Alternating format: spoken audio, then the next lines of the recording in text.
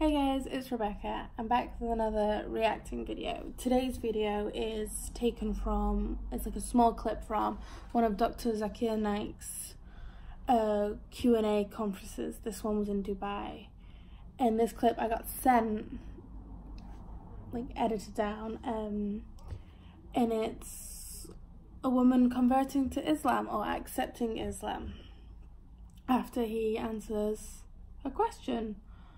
So I'm gonna sit and watch it. I don't know how long this video is, so I'll have to edit it maybe, unless it's all very important and needed. So I'm gonna give it a listen. Back with the 6 minutes long. Okay.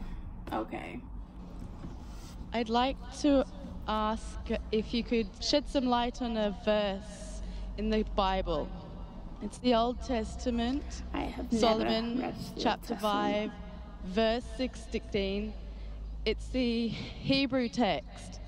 Hiko mamitikim wikulo Muhammadim zidude wazarai baine Jerusalem. I know that in English, Muhammadim has been translated to altogether lovely. What I'd like to ask is, why do Christians not know that Muhammad has been spoken about in the Bible? Well, I didn't. When the sisters asked the question, she's given the Hebrew of the verse of the Bible from Song of Solomon, chapter number 5, verse number 16, which says, Hikkum amitakim vikulli Muhammadim zaidudi zairai baina Jerusalem. Which means, sister only translated one word, it means he's most sweet, he's altogether lovely, he's my beloved, he's my friend, O daughters of Jerusalem. This is the complete translation of the Hebrew verse she quoted. And when it says Hikkum amitakim vikulli Muhammadim, Muhammadim in the Semitic languages, when you give respect, you add im to it. Like Allah is for God, Elohim is respect for God. The same thing to the name Muhammad, they add im, and it means, it says Muhammadim. So if you read the original text, the name of Muhammad, peace be upon him, is even mentioned in the Bible. Sister is asking, then why don't the Christians believe in Prophet Muhammad, peace be upon him? Sister, you should ask this question to the Christians. I asked this question to hundreds of Christians. Alhamdulillah, some of them accepted Islam. Most of them did not. So I agree with you that the name of Prophet Muhammad, peace be upon him, is mentioned in the scriptures of most of the major world religions, including Bible. How does nobody? And as I mentioned earlier, that not only is he mentioned by name, he is even prophesied in various different parts of the Bible. He's prophesied in the book of Deuteronomy, chapter number 18, verse number 18. In the book of Deuteronomy, chapter number 18, verse number 19. In the book of Isaiah, chapter number 29, verse number 12. In Song of Solomon, chapter 5, verse 16. He's also prophesied in the New Testament. In the Gospel of John, chapter 14, verse number 16. Gospel of John, chapter number 15, verse 26. Gospel of John, chapter 16, verse number 7. Gospel of John, chapter number 16, verse number 12 to 14. In several places, sister. So that's what I asked to the Christians. If it's clearly mentioned about the last and final messenger, Prophet Muhammad, peace be upon him, then why don't they believe in him? Those Christians who really study and analyze and do research, alhamdulillah, they accept Islam. The others who do not want to accept the truth and say, oh, I've been a Christian have for every 40 religious years, text memorized? now you want me to or at least change my religion? How could? So they are afraid. Many a time the How ego does he comes in know? between. Many a time the society comes in between. Many a time what will my friends tell me? What would my customers tell me? So these things prevent them from accepting the beauty of Islam. What they fail to realize, they wouldn't mind offending their Creator just to please their family and their friends. Pleasing our Creator is more important than pleasing your family and friends. So those who realize the importance of Creator, importance of Almighty God, alhamdulillah, they accept Islam. Sister, I would like to ask you that are you a Christian or are you a Muslim? I've been studying Islam for about 6 months. MashaAllah. So do you believe now that there is one God? I do. Do you believe Jesus is God? Peace be upon him. No, I don't. Do you believe Prophet Muhammad, peace be upon him, the messenger of God? Yes. MashaAllah. So if you believe there's one God, you believe Prophet Muhammad, messenger of God, then according to me, your 6 months of research. Yes.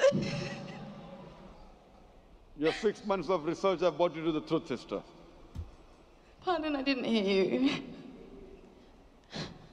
Those are tears of joy. Yes. Alhamdulillah. When a person realizes the truth, that's what even Quran says, that when people hear the verse of Allah subhanahu wa ta'ala, the moment the believer, tears roll from their eyes. So these are tears of happiness and joy that you have found the truth.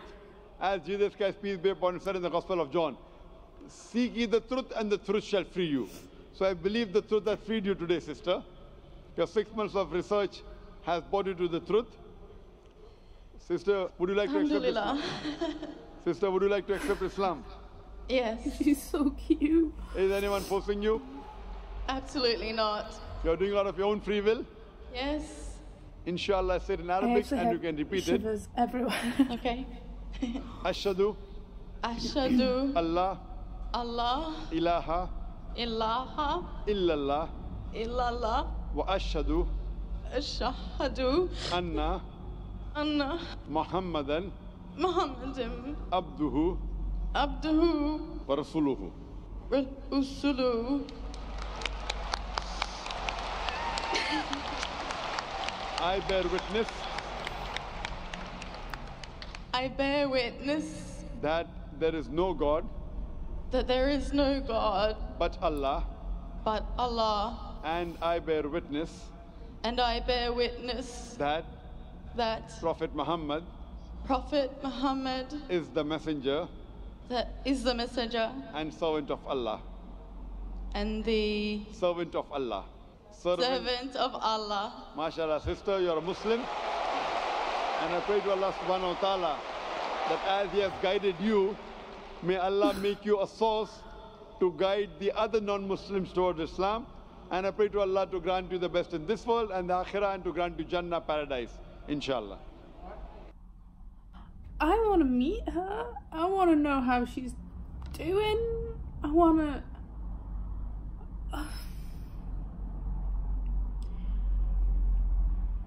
You can just... Like, it's boiling in my room right now. Like, so the shivers were from... Not from me being cold, but from this video.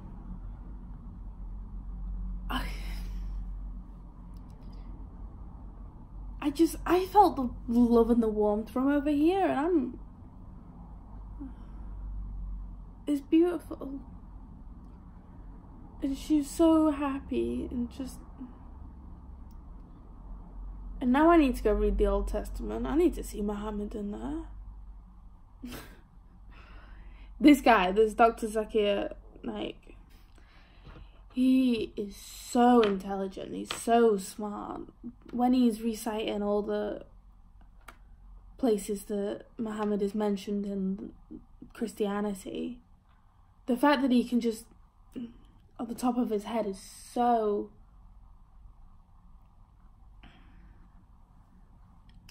impressive, for lack of a better word.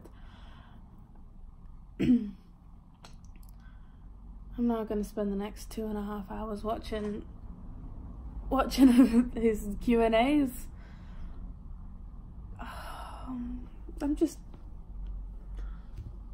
I'm so happy for her.